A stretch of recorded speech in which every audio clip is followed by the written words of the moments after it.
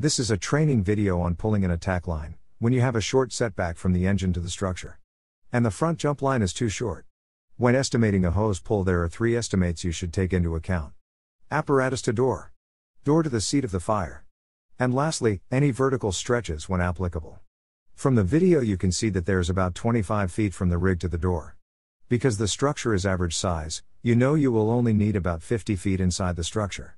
You can see that the firefighter will stretch the supply side of the pre-connect out of the way, so it doesn't become an obstruction to incoming apparatus or gets in the way in the front of the structure.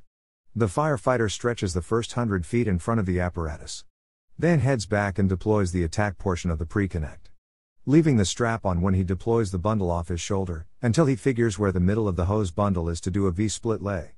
He then grabs the 2 center bites of the hose bundle on the ground, and then walks in the opposite direction of the door. Then walks back to the nozzle, and grabs the first coupling, and walks to the door with both. You are now ready to fight fire.